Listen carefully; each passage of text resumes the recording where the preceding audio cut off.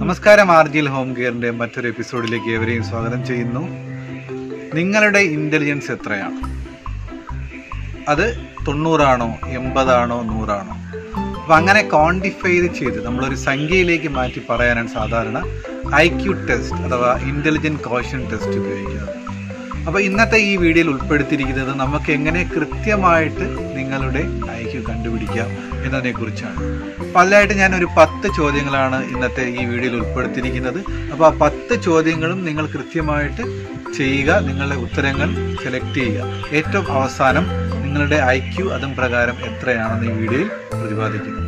അപ്പോൾ ആ വീഡിയോയിലേക്ക് കിടക്കുന്ന മുമ്പ് ഞാൻ നിങ്ങളെ ഒരു കാര്യം ഓർപ്പിക്കുകയാണ്. അപ്പോൾ ഓരോ വീഡിയോയിലും ഞാൻ ഒരു കൃത്യസമയം വെച്ചിട്ടുണ്ട്. അപ്പോൾ ചില വീഡിയോയിൽ കുറച്ച് സമയം ഞാൻ പറഞ്ഞിട്ടുണ്ട്, അതിൽ കൂടുതൽ ചെയ്യാൻ മതി. അപ്പോൾ നിങ്ങൾ കൃത്യമായിട്ട് IQ കിട്ടണമെങ്കിൽ ആ പറഞ്ഞ സമയത്തിനുള്ളിൽ തന്നെ ക്വസ്റ്റ്യൻ ചെയ്ത് തീർക്കുക. അപ്പോൾ അതിന് മേലെയാൽ ചിലപ്പോൾ IQ-ൽ വ്യത്യാസം ഉണ്ടാകും. അപ്പോൾ ചില വീഡിയോകൾ ഞാൻ പ്രത്യേകം പറയുന്നതുകൊണ്ട് നിങ്ങൾ കുറച്ചുകൂടി സമയം എടുക്കുക. അപ്പോൾ അതനുസരിച്ച് നിങ്ങൾ ചെയ്യുക. അപ്പോൾ ഒരു കാര്യം കൂടി ഞാൻ നിങ്ങളെ ഓർമ്മിച്ചുകൊണ്ട് വീഡിയോയിലേക്ക് കിടക്കാം. എൻ്റെ വീഡിയോ ആദ്യമായിട്ട് കാണുന്ന ആരെങ്കിലും ഉണ്ടെങ്കിൽ ദയവായിട്ട് സബ്സ്ക്രൈബ് ചെയ്യുക, അതേപോലെ തന്നെ ഷെയർ ചെയ്യുക, ലൈക്ക് ചെയ്യുക. അപ്പോൾ നമുക്ക് ഡയറക്റ്റ് വീഡിയോയിലേക്ക്. നിങ്ങളുടെ IQ അറിയാനുള്ള ആദ്യത്തെ ചോദ്യം ഇതാ. ഒന്നാമത്തെ ചോദ്യം, ഗ്രൂപ്പിൽ പെടാത്തത് ഏത്? A മീൻ, B പാമ്പ്, C മുതല, D നീലത്തിമിംഗലം. അപ്പോൾ നിങ്ങളുടെ ടൈം സ്റ്റാർട്ട് ചെയ്യുകയാണ്. അപ്പോൾ ഇത് ഒന്ന് മറ്റുള്ള 3-ൽ നിന്നും വ്യത്യസ്തമാണ്. അപ്പോൾ അത് ഏതാണെന്ന് പറയുക, അതാണ് ചോദ്യം.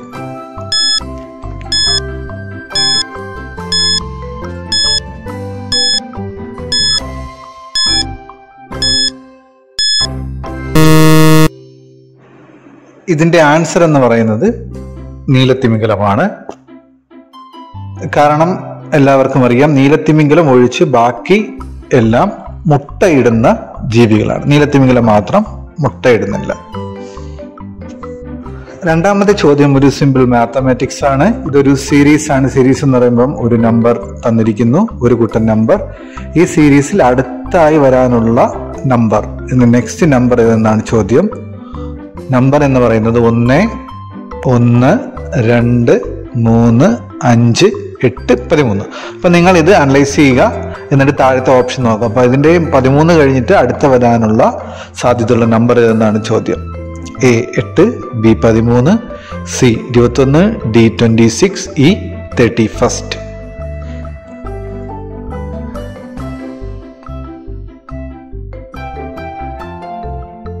ഇതിൻ്റെ ആൻസർ എന്ന് പറയുന്നത് 21. ഇത് എങ്ങനെയാണ് കിട്ടിയതെന്ന് വെച്ചാൽ നിങ്ങൾക്ക് ശ്രദ്ധിച്ചു നോക്കിയാൽ മനസ്സിലാവുന്നതാണ്. ഓരോ നമ്പരും തൊട്ടടുത്തുള്ള 2 സംഖ്യയുടെ സമ്മാണ്. ഉദാഹരണത്തിന് ആദ്യത്തെ 1 + 0 1. ഇനി അടുത്ത 2 നോക്കുക. 2 എന്ന് പറയുന്നത് 1 1 കൂടെ കൂട്ടുന്നത് 2 3 2 നമ്പറിന്റെ സം എന്നാണ് ഞാൻ 1 + 3 5 ആയാലും അത് തന്നെ. അപ്പോൾ അങ്ങനെ വരുമ്പോൾ 8 എന്ന് പറയുന്നത് പ്രീവിയസ് 2 നമ്പറിന്റെ സമ്മാണ്, അതായത് 3 + 5. അപ്പോൾ നെക്സ്റ്റ് വരുന്നത് എന്തായിരിക്കും? 8-ന്റെയും 13-ന്റെയും സമ്മ്, അതായത് 21. നിങ്ങൾക്ക് മനസ്സിലായെങ്കിൽ നമുക്ക് അടുത്ത ചോദ്യത്തിലേക്ക് പോകാം. തേർഡ് ക്വസ്റ്റ്യൻ എന്ന് പറയുന്നത് പീച്ച് എന്നാൽ അതിൻ്റെ ഇക്വലന്റ് എന്ന് പറയുന്നത് 46251 എങ്കിൽ HCAEP എന്നത് എന്താണ് ഉദ്ദേശിക്കുന്നത്? പീച്ച് എന്നാൽ 46251 എങ്കിൽ HCAEP എന്നത് ഏത് സംഖ്യയുമായിട്ട് ഇക്വലന്റ് ആണ്? അപ്പോൾ നിങ്ങൾ അത് ഓപ്ഷൻ ശ്രദ്ധിച്ച് നോക്കുക, ആൻസർ എഴുതുക. A 25641, B 2641, C 12654, D 51462, E 15264. അപ്പോൾ നിങ്ങളുടെ ടൈം സ്റ്റാർട്ട് ചെയ്യുകയാണ്, ശ്രദ്ധിക്കുക.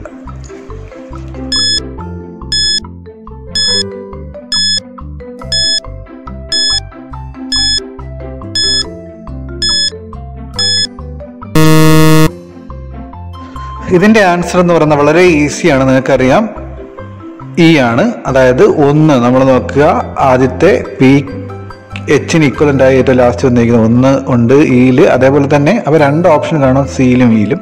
അപ്പോൾ 2-ൽ നിന്നും വ്യത്യസ്തമായിട്ട് അടുത്ത നമ്പർ നോക്കിയാൽ മനസ്സിലാവും. നമ്മളുടെ 5 തന്നിരിക്കുന്നത് C രണ്ടാമത് 5 ആണ് വന്നിരിക്കുന്നത്. അപ്പോൾ ഇവിടെ 4ാമത്തെ സ്ഥാനത്താണ് മുകളിൽ 5 എങ്കിൽ C-ൽ C രണ്ടാമത് അതും 5 ആണ്. അപ്പോൾ അത് വെച്ച് നമുക്ക് E ആണ് ആൻസർ എന്ന് വളരെ പെട്ടെന്ന് തന്നെ മനസ്സിലാക്കാവുന്നതാണ്.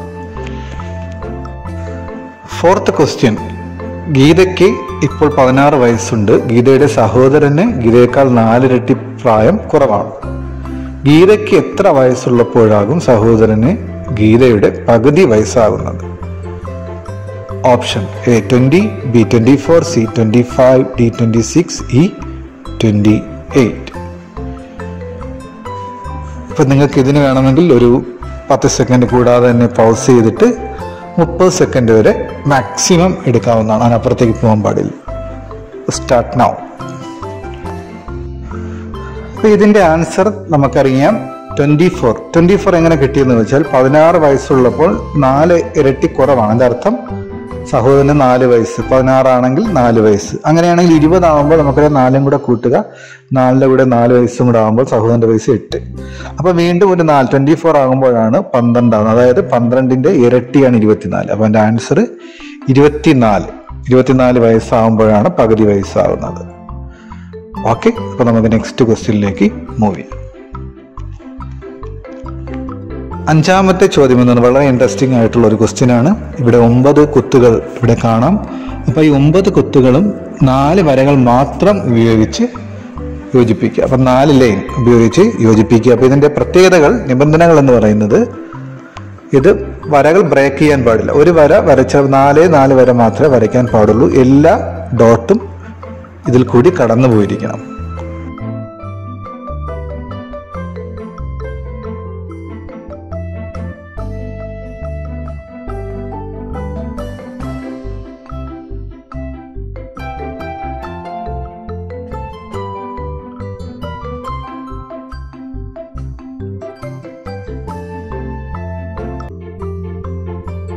ബാക്കി നിബന്ധനകൾ ഞാൻ പറയാം. ഇത് നിങ്ങൾക്ക് വേണമെങ്കിൽ ഒരു മാക്സിമം വീഡിയോ പൗസ് ചെയ്ത് ഈ 10 സെക്കൻഡിന് ശേഷം പൗസ് ചെയ്ത് 1 മിനിറ്റ് വരെ മാക്സിമം നിങ്ങൾ ട്രൈ ചെയ്യുക. അതിനപ്പുറത്തേക്ക് പോകാൻ പാടില്ല.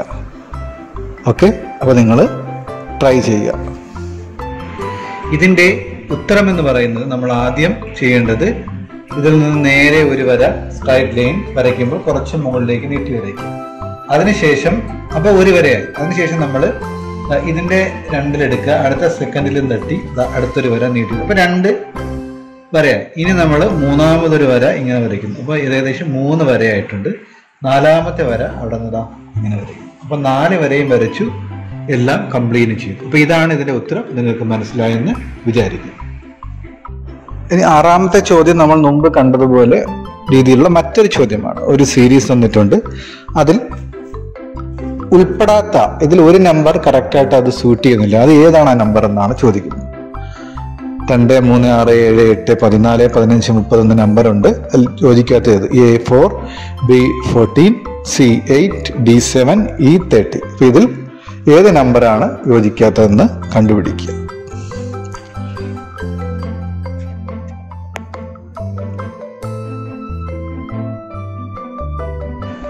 ഇതിന്റെ ആൻസർ എന്ന് പറയുന്നത് 8 ആണ്. അതെങ്ങനെയാന്ന് നോക്കാം. ഇതിന്റെ പാറ്റേൺ എന്ന് പറയുന്നത് +1, ആദ്യത്തെ നമ്പറിന്റെ +1 ആണെങ്കിൽ അടുത്ത നെക്സ്റ്റ് നമ്പറിന്റെ × 2, അതിന്റെ തൊട്ടടുത്ത നമ്പറിന്റെ +1, അങ്ങനെയാണ് അത് പോകുന്നത്. അടുത്ത × 2. ഇവിടെ നോക്കുക, നമ്മൾ ആദ്യത്തെ നമ്പർ 2 ആണ്, അതിൻ്റെ കൂടെ 3, അടുത്ത അതിൻ്റെ കൂടെ 2 കൊണ്ട് മൾട്ടിപ്ലൈ ചെയ്താൽ 6, വീണ്ടും 1 ആഡ് ചെയ്യുന്നു 7, അതിൻ്റെ കൂടെ 2 ആഡ് ചെയ്യുമ്പോൾ 214 ആണ്. അപ്പോൾ അവിടെ 8 ആണ് അതിൽ മിസ് ചെയ്യുന്ന നമ്പർ. അപ്പോൾ 8 ആണ് ഇതിൽ ചേരാത്ത നമ്പർ എന്ന് പറയുന്നത്. അടുത്തത് വളരെ സിമ്പിൾ ആയിട്ടുള്ള ഒരു ചോദ്യമാണ്. 7ാമത്തത്. താഴെ പറയുന്നതിൽ ചേരുന്നത് ഏത്? വിരൽ ആൻഡ് ഇക്വലന്റ് ആയിട്ട് കൈ ആണെങ്കിൽ ഇലകൾ, അതിന് നമ്മൾ ഇക്വലന്റ് ആയിട്ട് എന്ത് പറയാം? ഉദാഹരണം: തണ്ട്, ബി മരം, സി ചില്ലകൾ, ഡി മരത്തൊലി, ഇ പൂ.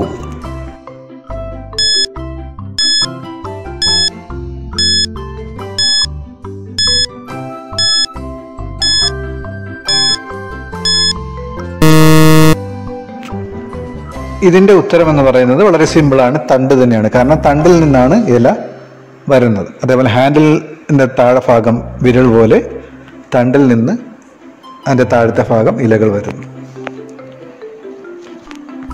അപ്പൊ നമുക്ക് അടുത്ത ക്വസ്റ്റ്യനിലേക്ക് കടക്കാം. 8ാമത്തെ ചോദ്യം എന്ന് പറയുന്നത് ക്രമീകരിക്കുക. കുറച്ച് ലെറ്റേഴ്സ് തന്നിട്ടുണ്ട്. അപ്പം അതിനെ ക്രമീകരിക്കുക. ഈ ലെറ്റർ എന്ന് പറയുന്നത് CI, AIPC എന്നാണ്. അപ്പോൾ ഇത് ക്രമീകരിക്കുമ്പോൾ ഒരു വാക്ക് കിട്ടും. അത് എന്താണെന്നാണ് നമ്മൾ കണ്ടുപിടിക്കുന്നത്. A സിറ്റി, B അതൊരു അനിമലാണോ, C ഓഷൻ ആണോ, D റിവർ, E കൺട്രി. ഇപ്പൊ നിങ്ങൾ വളരെ പെട്ടെന്ന് തന്നെ ക്വിക്കായിട്ട് ആ ലെറ്റേഴ്സ് അങ്ങോട്ടും ഇങ്ങോട്ടും മാറ്റി നോക്കുക.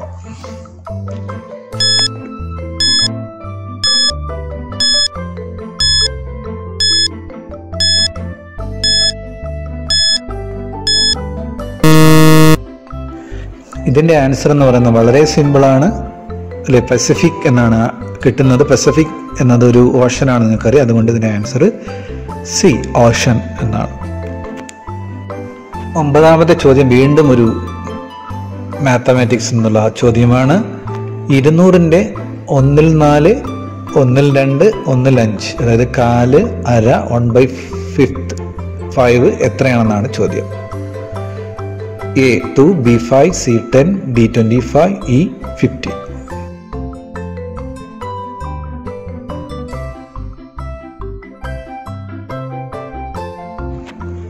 ഇതിന്റെ ആൻസർ എന്ന് പറയുന്നത് 5 ആണ്. ഇത് എങ്ങനെയാണ് കിട്ടിയെന്ന് വെച്ചാൽ നമുക്കറിയാം 1/2 ഇൻറ്റു 1/4 ഇൻറ്റു 1/5 അതെല്ലാം കൂടെ 40 ആണ്. അപ്പോൾ 200 ഡിവൈഡ് ബൈ 40 എന്ന് പറയുന്നത് 5 ആണ്. അപ്പം അങ്ങനെയാണ് 5 എന്ന ആൻസർ കിട്ടിയത്. അപ്പം നിങ്ങൾക്ക് മനസ്സിലായെങ്കിൽ നമുക്ക് ഏറ്റവും അവസാനത്തെ ചോദ്യത്തിലേക്ക് പോകാം. 10ാമത്തെയും അവസാനത്തെയും ചോദ്യം. രാജുവിന് 13 ബോട്ടിൽ വെള്ളം വേണം. എന്നാൽ കടയിൽ നിന്ന് ഒരു പ്രാവശ്യം 3 ബോട്ടിൽ മാത്രമേ നൽകുകയുള്ളൂ. എങ്കിൽ രാജുവിന് ഏറ്റവും കുറഞ്ഞത് എത്ര വട്ടം കടയിൽ പോകേണ്ടി വരും? അതാണ് ചോദ്യം. A 3, B 4, C 4.5. വളരെ ശ്രദ്ധിച്ച് ആൻസർ എഴുതുക. D 5, E 6.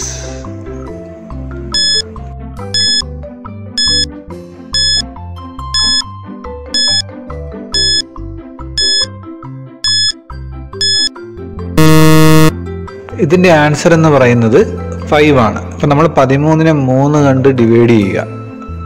13 ബോട്ടിൽ 3 പ്രാവശ്യം ആകുമ്പോൾ 4 കഴിഞ്ഞിട്ട് പിന്നെ നമ്മൾ കറക്റ്റ് മാത്തമാറ്റിക്സ് ഡിവൈഡ് ചെയ്യും 4.5. നമ്മൾ ഒരിക്കലും അര പ്രാവശ്യം പോകാൻ പറ്റൂല. അപ്പോൾ അതിൻ്റെ നമ്മൾ ഒരു വട്ടം കൂടെ പോകേണ്ടി വരും. അപ്പോൾ 5 പ്രാവശ്യമാണ് ആൻസർ എന്ന് പറയുന്നത്. 4, 3, 12, പിന്നെ ഒരു ബോട്ടും കൂടെ എടുക്കുക. അപ്പോൾ 5 പ്രാവശ്യം നമ്മൾ കടയിൽ പോകേണ്ടി വരും. അപ്പോൾ നിങ്ങൾ 10 ചോദ്യങ്ങളും കംപ്ലീറ്റ് ചെയ്ത് കഴിഞ്ഞു. അപ്പോൾ ഇനി നിങ്ങളുടെ കിട്ടിയ മാർക്ക് നിങ്ങൾ നോക്കുക. അപ്പോൾ നിങ്ങൾ 10 ചോദ്യത്തിൽ 5-ൽ താഴെയാണ് നിങ്ങൾ മാർക്കെങ്കിൽ നിങ്ങളുടെ IQ എന്ന് പറയുന്നത് നിങ്ങൾ ആർട്ടിസ്റ്റിക് മൈൻഡാണ്. IQ കുറച്ച് കുറവാണെന്നേ ഉള്ളൂ. 5 മുതൽ 7 വരെയാണെങ്കിൽ നിങ്ങൾ 5-നും 7-നും ഇടയ്ക്കാണ് നിങ്ങൾ ശരിയാക്കിയാൽ IQ 60-നും 80-നും ഇടയ്ക്കാണ് നിങ്ങളുടെ IQ. 8 മുതൽ 9 വരെ നിങ്ങൾ ആൻസർ ചെയ്താൽ നിങ്ങൾ IQ 90, 80-നും 95-നും മുകളിലാണ്. 10-ൽ കൂടുതലാണ്. 10-ഉം കറക്റ്റ് ആക്കിയെങ്കിൽ IQ 100-ൽ കൂടുതലെന്നാണ് അർത്ഥം. ഇന്നത്തെ വീഡിയോ ഇവിടെ അവസാനിക്കുകയാണ്. അപ്പോൾ IQ-നെ കുറിച്ചുള്ള ഈ വീഡിയോ നിങ്ങൾക്ക് ഇഷ്ടമായി എന്ന് വിചാരിക്കുകയാണ്. എന്തെങ്കിലും സംശയമുണ്ടെങ്കിൽ നിങ്ങൾ കമൻ്റായിട്ട് ചോദിക്കുക. ഇത് വളരെ ടഫ് അല്ലാത്ത ഒരു ചോദ്യമായിരുന്നു. ഇതിലും ടഫായ ഒരുപാട് ചോദ്യങ്ങളുണ്ട്. അപ്പോൾ അത് വേണമെങ്കിൽ നിങ്ങൾ കമൻ്റായിട്ട് ചോദിക്കാം. വീണ്ടും മറ്റൊരു വീഡിയോയുമായി കാണുന്നതുവരെ ഒരിക്കൽ കൂടി നിങ്ങളെ സബ്സ്ക്രൈബ് ചെയ്യാനും അതേപോലെ തന്നെ ലൈക്ക് ചെയ്യാനും ഷെയർ ചെയ്യാനും ഓർമ്മിച്ചുകൊണ്ട് bye from Rasik Iqbal. Thank you.